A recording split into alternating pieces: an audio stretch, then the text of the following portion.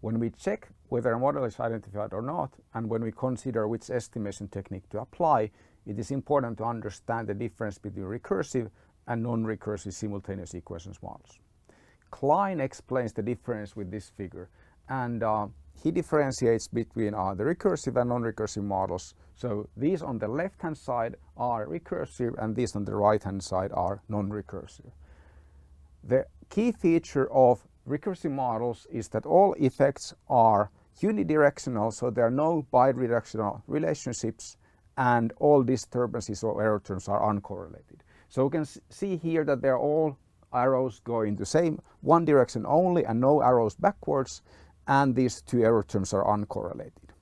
In non-recursive models here, we have feedback loops and we have correlated disturbances. So the feedback loop is here, y1 influences y2 and y2 influences y1 back. So this is some kind of equilibrium model here. And so these are two extremes. We have here both a feedback loop and correlated disturbances. There are also cases where you have correlated disturbances but you don't have feedback loops, and these two cases are here.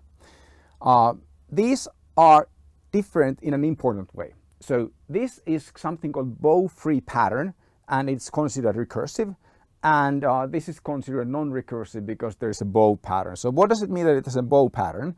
The bow pattern is here, so we have this arc here, and then we have this bowstring here. So if you put the arc and the bowstring together, then it looks like a bow that you would use in archery.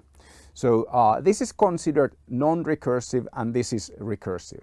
The terminology or how these two type of models are classified varies a bit depending on different sources. So I have not read a single book where this is considered a recursive model, but some books label this as non-recursive because of the correlated disturbance here.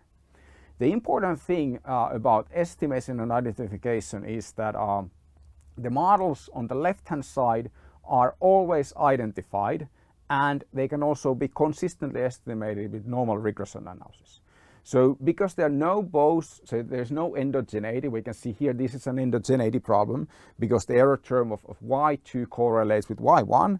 This cannot be consistently estimated with OLS. And this feedback loop here cannot be consistently estimated with OLS either. But here we don't have any endogeneity problems, so all error terms are uncorrelated with all predictors that can be estimated with OLS. The estimation and identification on the models on the left-hand side is very straightforward. The estimation and identification on the models on the right-hand side is a lot more challenging.